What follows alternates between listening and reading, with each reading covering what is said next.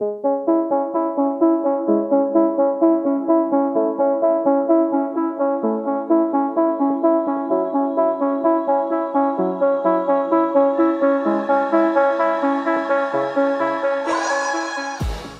and welcome to the Blackout Podcast, where I get to talk to amazing people who do amazing things. And today I have DP Extraordinary, Benjamin Edwards. Thanks for coming to the podcast today. Thank you for having me on today's show. Yeah, no, first off, before I even get to the cameras and all that stuff, I think what I love is how much of your work you share. Why is that important to you? I think that a lot of creatives nowadays, we don't have too much egos, but there's a lot of egos because you're faced with so much great work every day.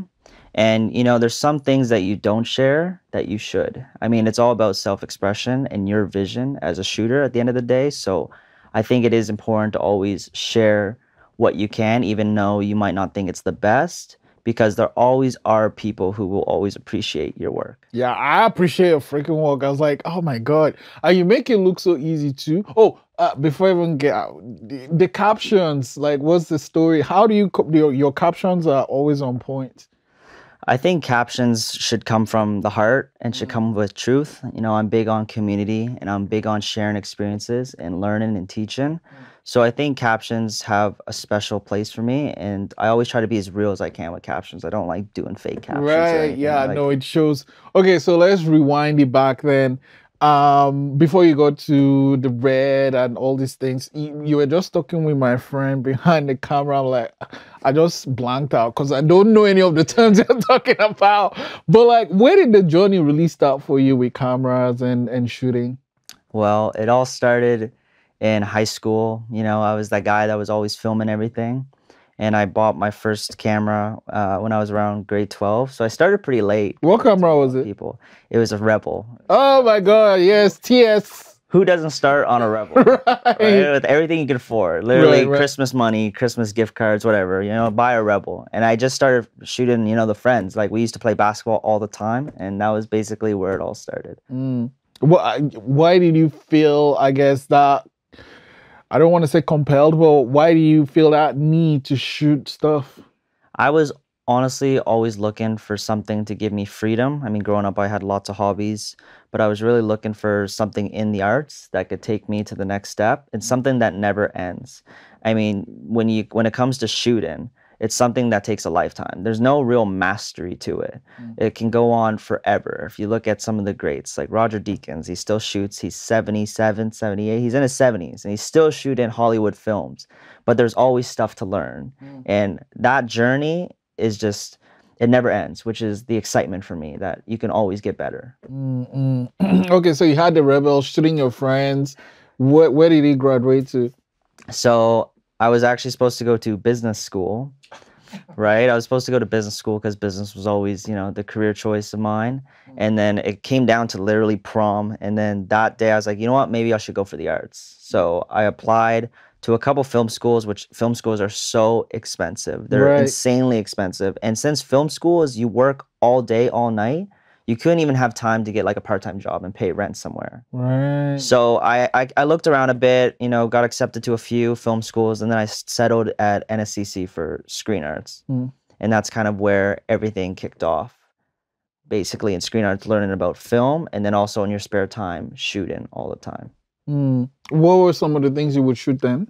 So there's the film industry, which I was working on, and then there's the, I guess we were evolving into like a content creation freelance industry. So I remember in college, the first weekend I turned 19, that's when I started shooting nightclubs. I started doing promotion for nightclubs. Before I could even go to a nightclub and have fun, I was already shooting for them. Right. So that's basically where it started, where I realized that you could have a freelance career, and it was just on the rise. So that's when I started doing more content creation and freelance work. Wow.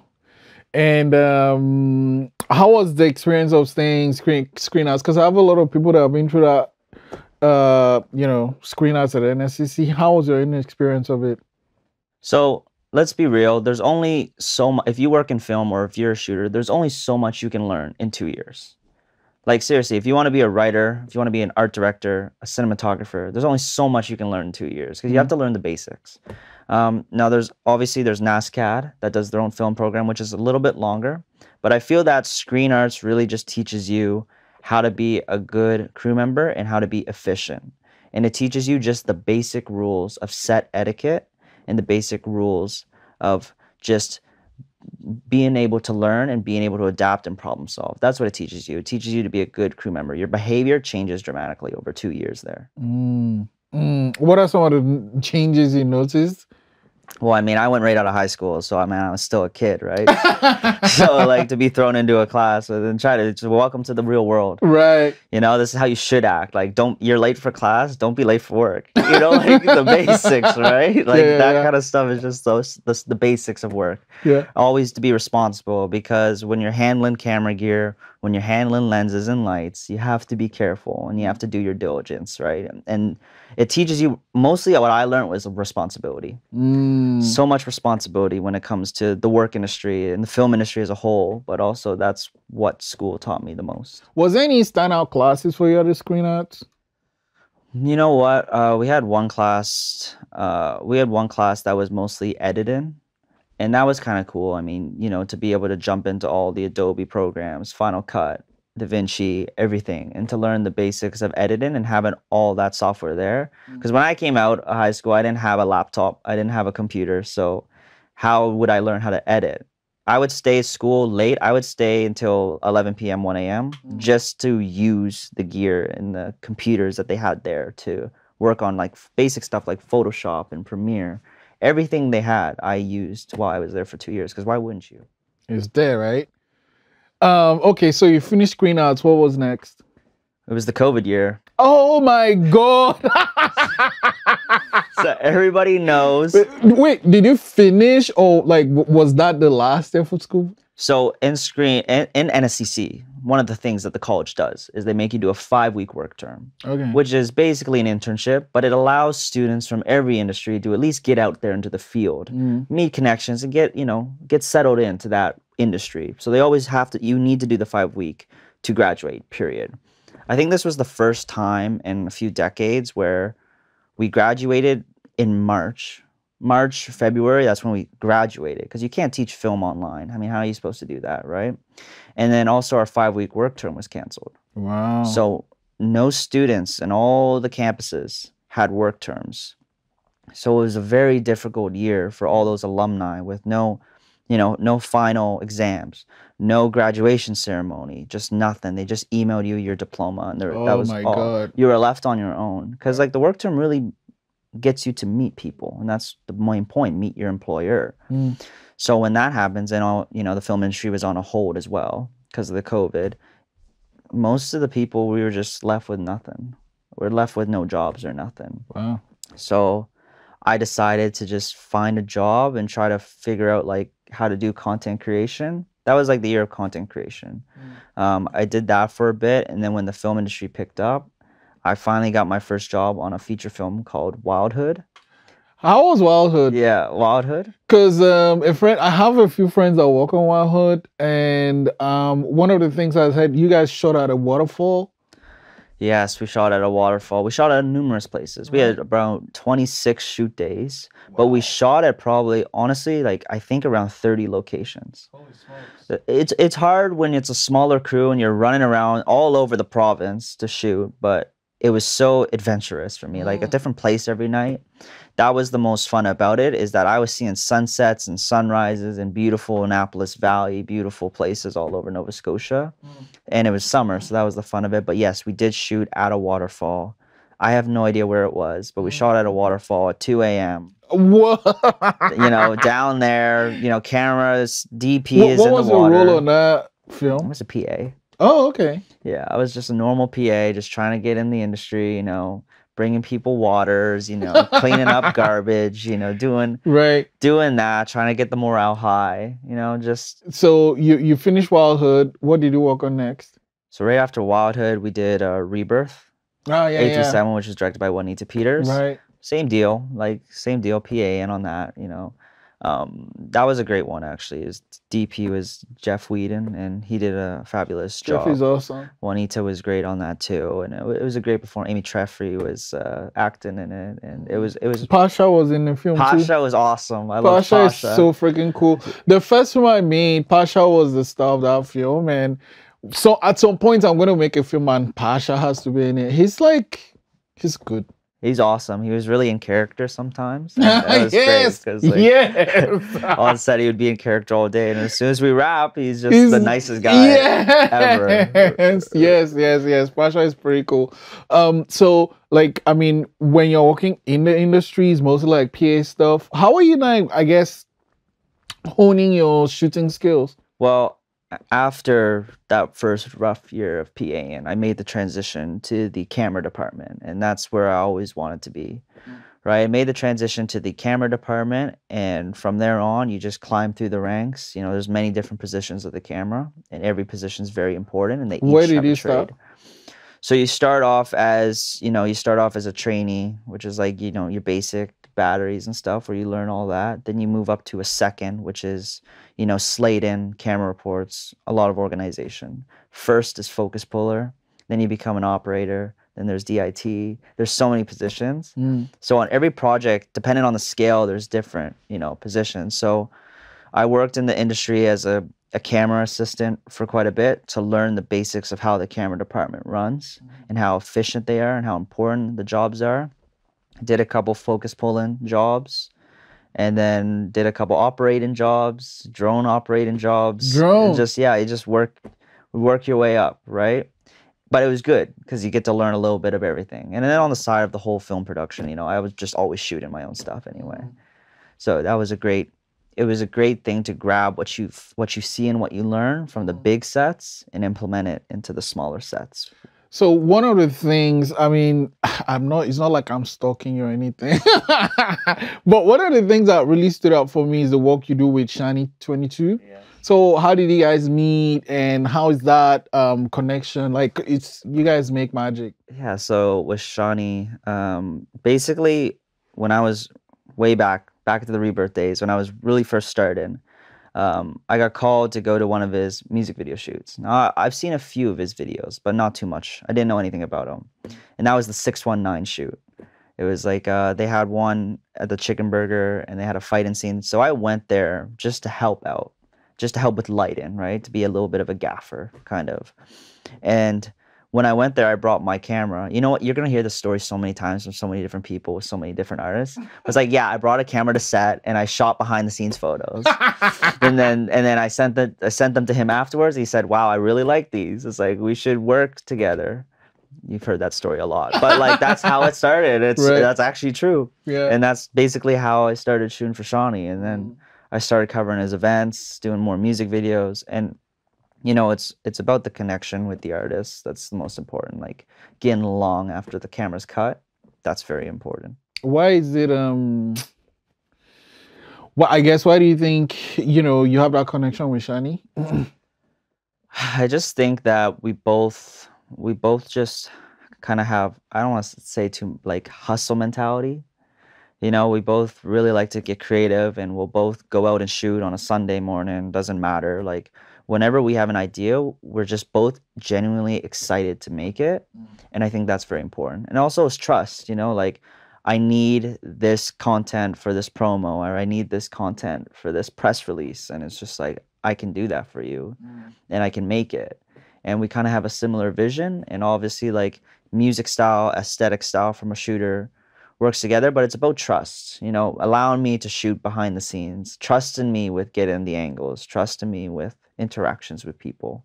That's what really brought our connection to where it is. So you guys have also traveled a lot. Yeah. What are some of the places you've been to, and what are some of the videos and content you shot for Shani? So Shawnee and I, we've been to beautiful Truro, we've been to beautiful New Brunswick together, and we did, not the best living conditions, but we went to those places for the events he was in.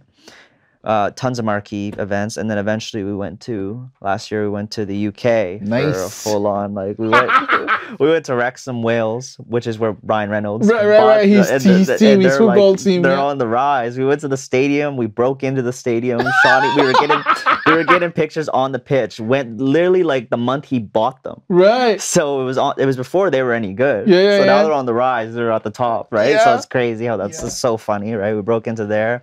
We stayed on a farm in Wales because all the Airbnbs were booked. All the hotels were booked. So we ended up staying on a farm Holy with shit. like 1,000 sheep, goats and everything. You'd wake up to the sheep, right? Right, You right. the goats everywhere. That was pretty fun. And then we went from Wales, then we went down to London, spent some time in London, spent some time in Brighton for the Great Escape right on the water. Mm. Had real fish and chips with vinegar and stuff, and then we went back up. It was pretty good. We were there for around 3 weeks Yeah. in the UK, and that kind of content was like, you kind of plan it out. You do your day-to-day content, certain photo shoots at certain places, like the London Eye, we need to get that. Video recaps of each show. So each performance he does, we need to recap that. So we have proof, we have concepts that Shawnee has performed at these venues. And basically we do interviews with other people as well. Like you're gonna meet so many people at all these music events that you should be interviewing people and you should be hearing their story and like where they're from because it's fascinating. So, I mean, that was a wonderful experience, and some of those shots is like mind blowing. I mean, what gear did you use? We are coming to gear now. What gear did you use, and did you have a team, or was it just you doing everything? It was just me doing everything. Like Even the editing and stuff. Oh man, like you want to hear the day? Here's the day. You wake up at 8 a.m. Okay, you grab some cheap breakfast. You go out and Shawnee does his meetings with like delegates, right? Does his meetings. We're out all day. We eventually have the show at night. We shoot the show. We do some networking till like 2 a.m. and then we go back and I edit until like 4. He's asleep or 5 to get the content ready for the next day, and then we wake up and he has it, and it catches up to you eventually. Like it caught up to me. I was so tired by the end of it. It was ridiculous. It's exhausting, but that's what you do. I mean, if you look at some of the great shooters, like people who've been on tour with Travis Scott and Rihanna, right? They have the content ready the night of the concert because that's just. And same with like all the festival shooters, like people at Coachella and Rolling Loud, and they all edit the stuff. Some of them edit. I've seen people with laptops at the concert editing during the concert to have it ready for that night, right? For Rolling Loud to use. So it's in the music, it's very exhausting how much you do. And what did I have at the time? I didn't have too much. I brought a Sony A7R III, which honestly isn't the best for video. There's no, I'm gonna get technical, but there's no, 10-bit 422. So the color's a little off, but it still shoots S-Log3, and it's got 42 or some megapixels, so it's great for photography. But I bring that, my phone, a laptop, maybe a drone, and a GoPro. That's it. That's it. God damn. Okay, so you come back from that experience, 3 weeks and stuff. When did you decide, okay, I'm gonna like get into the gear and like stock up and build my machines? I don't know what to call them. They're like machines. My machines. Well, like I said, from the past of just working in the camera department, for one, you learn a lot about gear. You learn what's needed and what's not. There's so much stuff out there that will make you spend your money. It's not worth it. You might as well spend your money on something that's reliable and that will work. As a camera person, you just want it to work. No matter what part it is, you just want it to work. Like, that's all you need, right? And there's so much stuff to buy out there. It gets overwhelming. You got third parties coming in trying to sell you, stuff for your camera that could be better than the original manufacturers. So you have to make decisions and be wise about your money, because this hobby job, whatever you want to call it, is not cheap. It's not cheap. I don't know what it is with me falling into this stuff where it's not cheap at all. It's crazy. You'll be cheap on like how much you spend at dinner, but this stuff, you're just kind of like, you'll buy a $2,000-$3,000 lens and not even think about it. It's like, it's crazy, right? So bringing that knowledge in is kind of like, I've still made mistakes. I've still made bad purchases, right? But it's about figuring out what kind of shooter you are, for one, and then what's going to suit your setup the best. Some people are, just want to shoot certain things. Like, weddings is one thing, music videos are another. And depending on what you do as a shooter should depend on your build and like what you buy.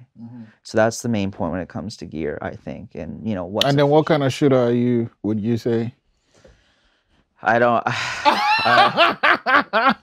I mean, I shoot everything. Like, I'm gonna be honest, like, eventually as I get older and, my energy is not as high, I would just want to be a DP. But for like TV and film and stuff and commercials. But usually right now I'm open and I shoot anything. Like I do anything with camera. Like I pretty much shoot everything you can imagine from DP and short films to shoot in reality TV to documentary to music videos to weddings. I've done weddings. Like I've done the nightclubs. So it always changes and fluctuates. I'm not niched. Mm, I'm very open to everything because I like it because everything is shot a different way and you need a mm, perspective for each kind of way things are made. And it's refreshing to go from one to another to like always change. It keeps your mind spinning. But hmm. to go one thing to another, you're always adapting. It makes you more adaptive. Okay. So, I mean, being open and shooting all these things, building the game, you need to shoot it. Do you always work alone? Do you have people you work with? And if you do have people you work with, how do you choose those people? So yeah, so there's a lot of stuff that I have shot alone, and sometimes it just comes down to it. Busy schedules, last minute, it comes down to it. I've been very fortunate to be surrounded by a very strong film community. Like the people that I work with on projects, I like to bring as many people as I can, just because it's more creative, more collaborative, and I'm all about community. So, the more people I can squeeze in and bring in, it's just a lot more fun and more gets done. So I've been fortunate to have, great gaffers who are doing good with lighting, great editors, even great assistants, great PAs, focus pullers, like creative directors, whoever can come help out on the shoot for the project. That's what I'm about. And I want to bring the right team together to make the proper project. Because I think it's, for one, you'll never forget it. And then for two, like I said, it's a collaborative process. I'm all about community. I'm not selfish. I like to, the more people there, the more you learn and the more you grow. And doing that with people, there's nothing better than that to me. That is great. Oh yeah. Well, so I mean, you have all these super expensive things. How do you travel with them? Because you've been everywhere. Yeah, so it's about traveling light and traveling efficient. For me, when it comes to travel, anything you would bring, like your nice shoes, your nice clothes, it's out. I can't bring it. It's out, right? Like Shawnee makes fun of me because on the UK tour, I wore a black hoodie and black jeans and white shoes, and that's all I wore every day. He makes fun of me for that. He thinks I live in it, right? Like, because he's the artist. He's got like all these shoes and Right, stuff, and I just have right. this, like, well, like with another artist, like I was with April in Texas, and she has like all these cool white, outfits for different nights, and it's like I'm wearing the same thing because like that's just what I can bring, right? So, and depends on like going back to the gear. Like if you have a Gemini, if you have a Helium, or you have an Ari, or an FX9 even, that's a big package. And disassembling that and rebuilding that's a lot. So these guys can actually be broken down. I mean, a Komodo is literally probably this big. Like it's tiny once you break it all down. If you learn how to build it quick, that's great. Basically, what I do is I have a backpack, which is just my MacBook, the essentials, and then in my carry-on, because I don't trust airlines, in my in Right. my, in my carry-on is just a suitcase just full of gear, everything from sound gear to red gear, everything is there. And then the big suitcase, if I have to, I usually don't, but if I have to, has a few clothes, and then it has like battery chargers and stuff that can be expendable, right? Battery chargers, lens cleaning stuff, cords expendable. But the expensive stuff It stays in the plane with you. stays in the plane, or if I'm waiting, my feet are on it, like Right, it right, doesn't right. move and I don't leave it out of my sight. But also like I'm insured, so like it's good to have insurance for certain case scenarios in case like, you don't want your gear to be, you don't want to have to replace it because you've worked so hard to get it. Right, right, right. With the insurance, how do you, I guess, navigate that? What insurance do you use? How Yeah, do you? so there's a lot of different insurance companies out there that offer a variety of things. Like maybe if you break your gear, right? If something bad happens, just like your regular business, like general liability and stuff. For me, I was really looking for insurance that would cover, in case the gear breaks, in case, like something happens. Cybersecurity is actually a big thing nowadays, so that's really important. And I needed something that covered me internationally because You travel a lot. better be safe than sorry. And if you're gonna pay for it, you don't want to, yeah. If you're traveling a lot and you break it, like you're in big trouble, and you have to go replace it. It's just such a hassle. So it's good just to have that extra coverage, just in case like you're abroad doing a big project and something happens. So I think it's good. Insurance is just something, I don't know, you kind of need it. If you don't need it, then you would know the answer to that. Right. Fair enough. So, what are some things you're working on? What are some things coming up you're working on? So ton of music videos right now. We have a couple. I'm not editing two of them. Two of them are being edited right now. Part of our team, our community. Is there any thing you can talk about that you've worked on, or? Well, in the film industry, I can't talk about it. Fair enough. Because it's the film industry. Everyone's, and I respect that. Film industry, I don't even share. I can't share anything about my life in the film industry too much. We have a Shawnee music video in the making. And then for Basil, he's got a new single that just came out today. It's his birthday, we have something being edited for him as well. And we're doing a new campaign for a great landscaping company here that everyone should get them to do their landscaping because they're amazing. They've been in the business a couple years. So we're doing a whole digital campaign for them, a whole rebranding. They have lots of services. So we're rebuilding, we're helping the website builders, rebuild it with our content packages and just pushing the brand awareness. How does something like that work? Is a different thing making a music video for an artist versus like this thing? How does that work? What is the process for that? The similarities is always story. Story is always what carries. But the similarities is a music video is a full-on project. And then like a digital media campaign is basically to help push the brand out there. And when you're looking from a company, you should look at the company's values and what they're offering to the world because you're trying to connect them with people, aka customers, but people. You're trying to connect why they're beneficial, why is what they offer important, and you're trying to connect that to people through visual content. So for example, their website, a brand story. Every website has a brand story. Brand story, who are we? What do we do? Right? If you're looking for landscaping and there's a ton of landscaping companies, and you're going through the websites, why should this one attract you? Right? And that content attracts the customers, and it's about building the trust of the customer to, the person that providing service. That's important. So we're trying to really emphasize and bring the content up because it's good that every company has pristine content that is very capturing and very true to who they are because in today's digital world, that's what's going to stand out most.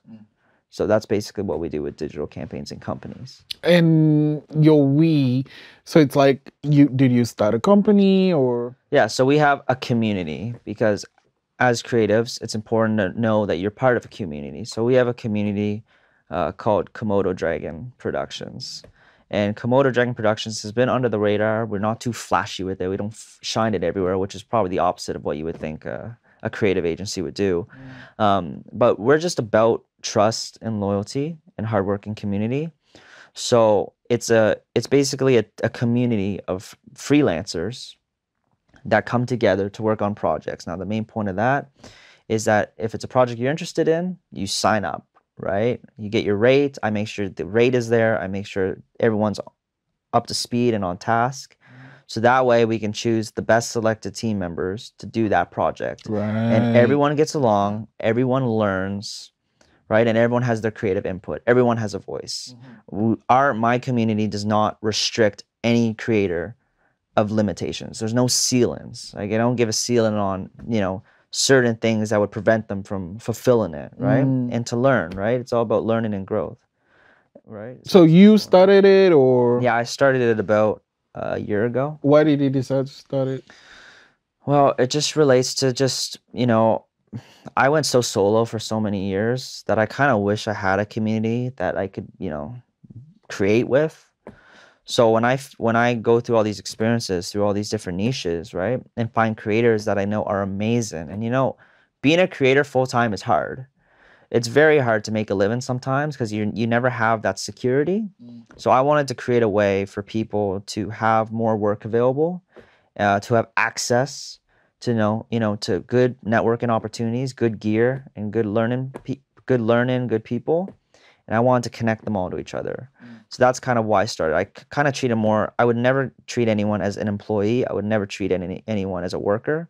They're all creatives and they're part of the community, right? We work together. No one works for someone, right? Yeah, yeah. No, that's a wonderful approach.